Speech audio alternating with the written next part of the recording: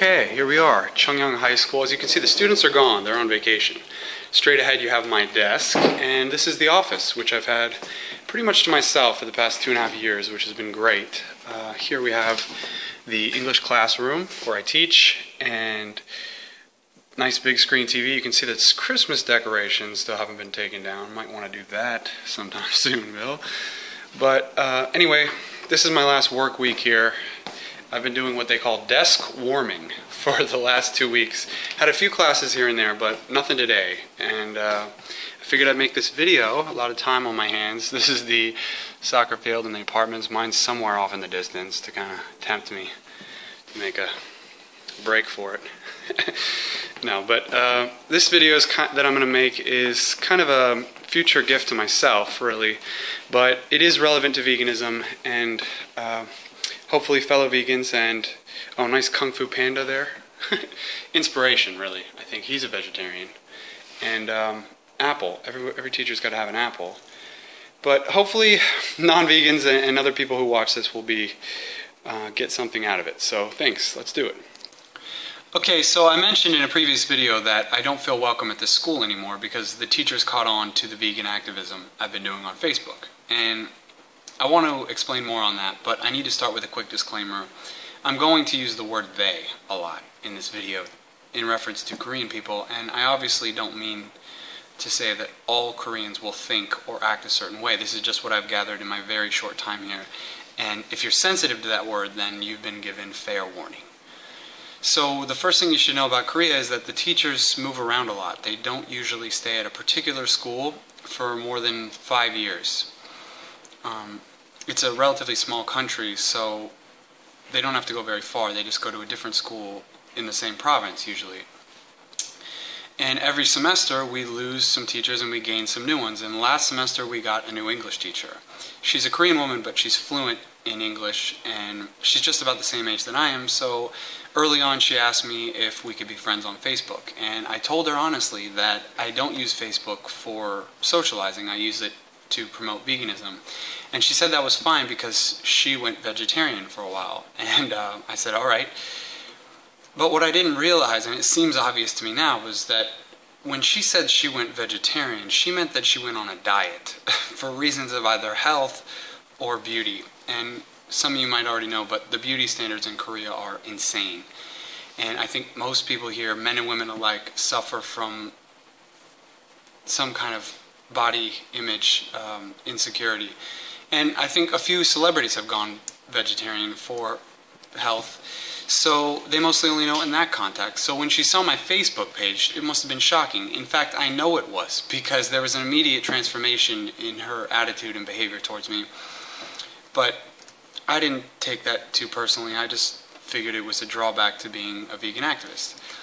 And the other thing you might not know about Korea is that they're very well connected, and they share information very freely and very quickly. So if a teacher finds out that I'm a vegan tyrant on Facebook, then they all know it. And they didn't tell me directly, but I knew the moment they all found out, because I walk through the office every morning, and for the past 2 years I've just bowed and smiled at all the administrators and teachers, and they've always seemed happy to see me. But the last semester, it's felt like my presence has become this dark cloud of shame and disappointment, which I'm actually kind of glad happened, because it allowed me to realize a few things about Korean culture that I hadn't thought of before, and I feel like sharing them in this video. But again, this is just my personal take, and it in no way accounts for all Koreans.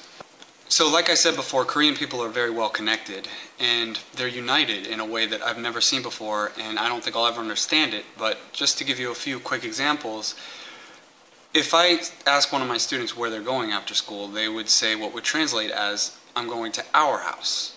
And if they introduce their family, they would say, this is our mother. But she ain't my mother, and I don't live with them. It's just the way it's expressed, and they do have words for I, me, or mine. But if the subject's included, they usually go with ours, or our, which I always thought was great. And to give you another example, when I first moved here, and they found out that I was American, a lot of people would say, Yu Hyunjin, LA Dodgers. And I'm not a big sports fan, so I didn't know what that meant. But apparently, Yu Hyun-jin is a pitcher from South Korea who got into the MLB. And I originally thought that that was just their way of connecting with me.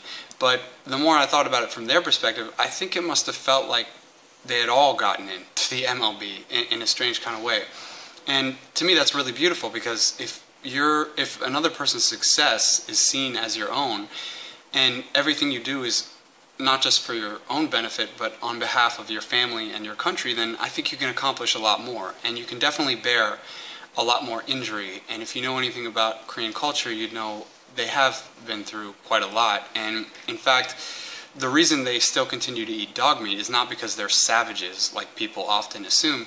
It's because during Japanese occupation from 1904 to 1944, they were starved out, so they had to eat dog meat. And that's also the reason why they eat a lot. So their relationship with food is a little bit different. But another thing that I've realized about that sense of unity and connectedness that I mentioned is that it does come with some disadvantages, which is that the social risks become a lot higher, and it makes it much harder for people to step outside the cultural norms, like, for example, going vegan, or even getting a tattoo, which is still something that's kind of frowned upon here. It can ruin you, and once you get cast out of your social circle, or the in-group, which is, I guess, what happened to me, it can be devastating. But luckily, I'm not too invested in their opinion of me, but I can only imagine how painful it would be for someone whose entire identity is set in that social network.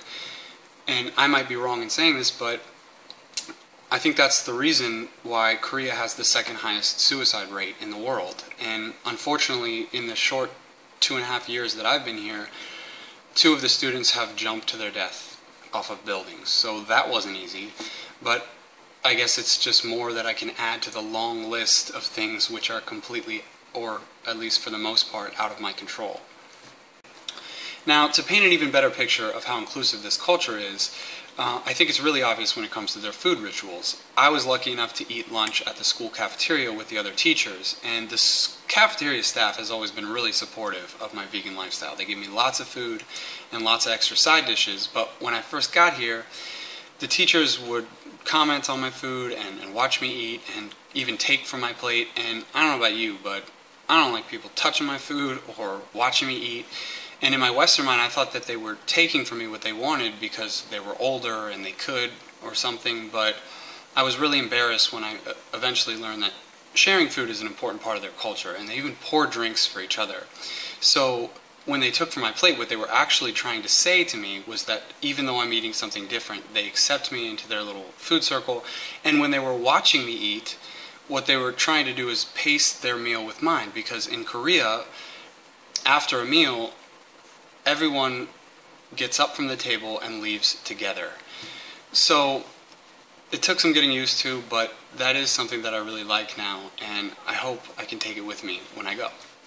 So I guess to sum up this video, my departure from Cheongyang High School is well-timed because I'm not welcome here anymore, but the good news is that the vegan message has been seen by the entire staff, and I can't say if the abolitionist approach will ever be accepted here, but I'm pretty certain that if and when Korea does decide to go vegan, they will all be going vegan together. So thanks for watching. Please go vegan and spread the message.